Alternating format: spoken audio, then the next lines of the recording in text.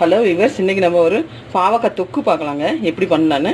அதுக்கு தேவையான பொருள் பார்த்தீங்கன்னா பாவக்காய் பாருங்கள். நான் வந்து பாவக்காயை வந்து நல்லா ஆயில் பொடியை நறுக்கி நான் வந்து ஆயிலில் நல்லா வதக்க விட்டுக்கிட்டு இருக்கேங்க. முக்கால்வாசி வேகிற வரைக்கும் நான் அதிலே வந்து மூடி போட்டு சிம்லேயே வச்சு இதை வந்து வதக்கி வச்சுருக்கேங்க. இப்போ வந்து இந்த இது வதங்கிக்கிட்டே இருக்கட்டும். இதுக்கு அதுக்கப்புறம் நமக்கு வந்து வெங்காயம் 2 வேணும், தக்காளி 2 வேணும், இஞ்சி பூண்டு பேஸ்ட்டு, ஒரு ஸ்பூன் ஜீனி, தனியா பவுடர், மிர்ச்சி பவுடர், மஞ்சள் பவுடர், கரம் மசாலா. இது வந்து நான் சாம்பார் பொடி வந்து டேஸ்ட்டுக்காக ஒரு 1.5 ஸ்பூன் எடுத்து வச்சுருக்கேங்க. இது வந்து மாங்காய் பொடி, அம்ச்சூர் பவுட்ரு. அம்ச்சூர் பவுடர் உங்களுக்கு வந்து வேணான்னு சொன்னால் நீங்கள் வந்து லெமன் ஜூஸ் ஊற்றிக்கலாம், ஆப்ஷனல். அப்படி இல்லைன்னா வந்து நீங்கள் புளி வந்து கொஞ்சம் கரைச்சி வச்சுக்கலாங்க. இது உங்களோட இஷ்டம். எனக்கு வந்து இந்த அம்ச்சூர் பவுடர் வந்து எனக்கு டேஸ்ட் வந்து நல்லா இருக்குங்கிறதுக்காக நான் அம்ச்சூர் பவுடர் வச்சுருக்கேன். இவ்வளோதாங்க. இதை வச்சு நம்ம எப்படி செய்யலாம்னு பார்க்கலாம்.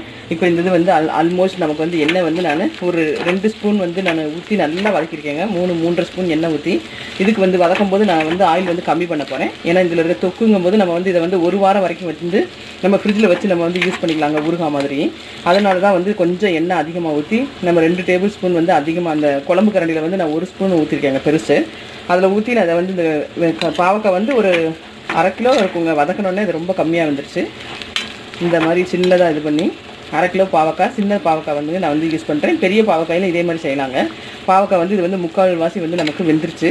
இப்போ வந்து நம்ம இன்னொரு கடாயில் வந்து எப்படி பண்ணலான்னு பார்க்கலாம் வாங்க.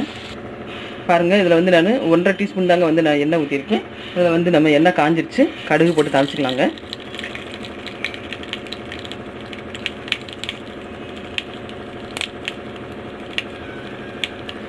இந்த மாதிரி நம்ம தொக்கு பண்ணும்போது இந்த இதுக்கு வந்து நம்ம எண்ணெயிலே நம்ம வந்து இதை நல்லா வதக்கிறதுனால பாவக்காய் வந்து கசப்பு இருக்காதுங்க. எல்லாம் குழந்தைங்களும் சாப்பிடுங்க. இதை வந்து நீங்கள் வதக்கி கொடுத்தீங்கன்னா இந்த தொக்கு வந்து ரொம்ப ரொம்ப டேஸ்ட்டாக இருக்கும். நம்ம ஃப்ரிட்ஜில் வந்து ஸ்டோர் பண்ணி வச்சுக்கலாங்க. 1 வாரம் வரைக்கும் கிடாது.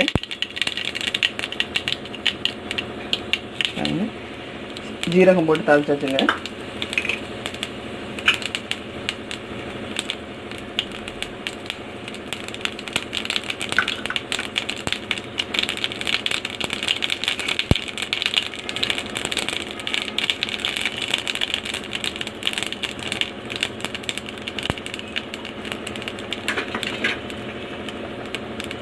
இப்போ வந்து நம்ம வெங்காயம் போட்டுக்கலாம். வெங்காயம் வந்து நல்லா வதங்கட்டும். ஒரு லைட்டாக நமக்கு வந்து ஒரு லேசாக அது வந்து சாஃப்டானா போதுங்க. ப்ரௌன் கலராக ஆகணும்னு அவசியம் இல்லை, லைட்டாக வதங்கினா போதும்.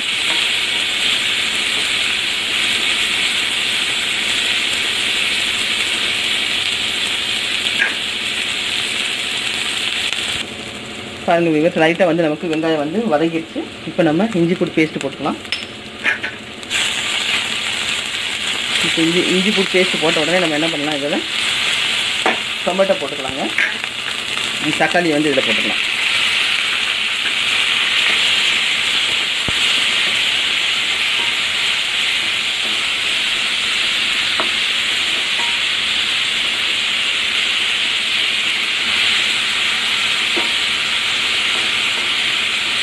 தக்காளி வந்து லைட்டாக அந்த பச்சை வடை போகட்டும்.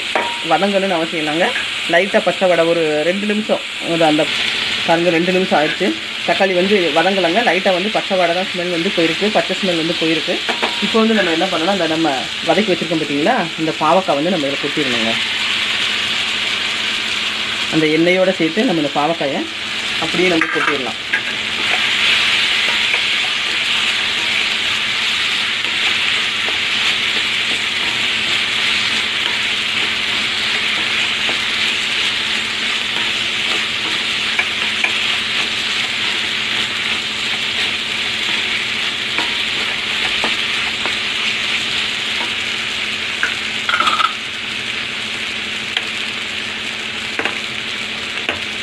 இப்போ வந்து தேவையான அளவு உப்பு போட்டுக்கலாங்க.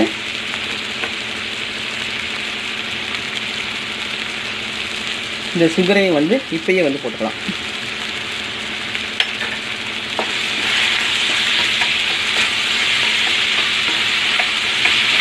இதுக்கு வந்து சுகர் நம்ம கம்பல்சரி போடணுங்க. ஏன்னா பாவக்காய் வந்து ஒவ்வொரு பாவக்காய் வந்து ரொம்ப கசக்கும், ஒவ்வொரு பாவக்காய் வந்து ரொம்ப கொஞ்சமாக தான் கசக்கும்.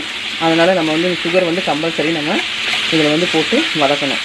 ஏன்னா பாவக்காய் மேலேயே நம்ம போட்டு வதக்கினால தான் பாவக்காயில் இருக்க அந்த இது வந்து கசப்பு வந்து போகும். உப்பும் அந்த இனிப்பு வந்து அந்த பாவக்காயில் வந்து நல்லா வந்து ஸ்ப்ரிங்கிள் ஆயிரும். நல்ல இதாக மிக்ஸ் ஆகிருங்க. சுகரும் இது அந்த கலரும் வந்து நமக்கு அப்படியே இருக்கும். சுகர் வந்து நம்ம முதல்ல போடுறதுனால இந்த பாவக்காய் வந்து நமக்கு வந்து கருப்பாகாமல் அப்படியே நல்லா இருக்குங்க. கலர் மாறாமல் க்ரீனிஷ் அப்படியே இருக்கும். அங்கே பாருங்கள் வதக்கியாச்சு. இப்போ வந்து நம்ம என்ன பண்ணலாம், இந்த மசாலா நம்ம எடுத்து வச்சுருக்கோம் பார்த்தீங்களா. ஃபஸ்ட்டு வந்து நான் வந்து இந்த சாம்பார் பவுடர் போட்டுக்கிறேங்க.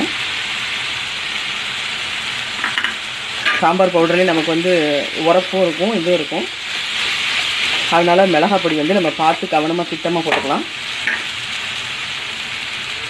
மிளகாய் பொடி வந்து இவ்வளோ போட்டால் போதுங்க.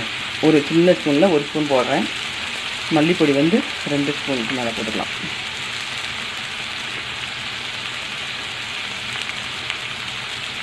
இதில் வந்து நான் 4 ஸ்பூன் மல்லிப்பொடி போட்டிருக்கேங்க.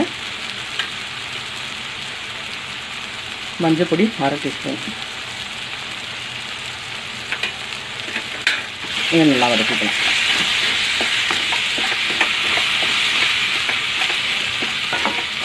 பாவக்காய் வந்து நமக்கு எண்ணெயிலே நல்லா வெந்துருச்சுங்க. நம்ம வதக்கி விட்டு ஒரு 5 நிமிஷம் நம்ம வந்து வதக்கி விட்டு மூடி வச்சு அதை இது பண்ணி வச்சுருக்கோம், பாயில் பண்ணி. தண்ணி எதுவுமே போடலை, அந்த எண்ணெயிலே தான் நம்ம வந்து வதக்கி வச்சுருக்கோம் பாவக்காயை. பாருங்க ஆல்ரெடி இப்போ வந்து தொக்கு பதத்துக்கு வந்துருச்சு நமக்கு. இப்போ வந்து நம்ம இந்த கரம் மசாலா போட்டுக்கலாம். கரம் மசாலா, இந்த அம்ச்சூர் பவுடர் இருக்குது பார்த்தீங்களா, அதை போட்டுக்கலாங்க. இந்த ஸ்டேஜில் நீங்கள் வந்து புளியோ லெமனோ நீங்கள் வந்து சேர்த்துக்கலாம். நான் வந்து மாங்காய் பொடி போடுறேன்.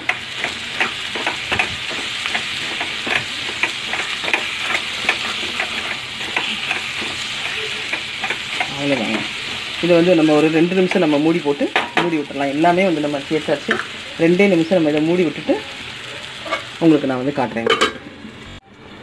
பாருங்க வீவர்ஸ், 2 நிமிஷம் வந்து நான் வந்து மூடி போட்டு நான் இதை வந்து மீடியத்துலேயே நான் வச்சுருந்தேங்க.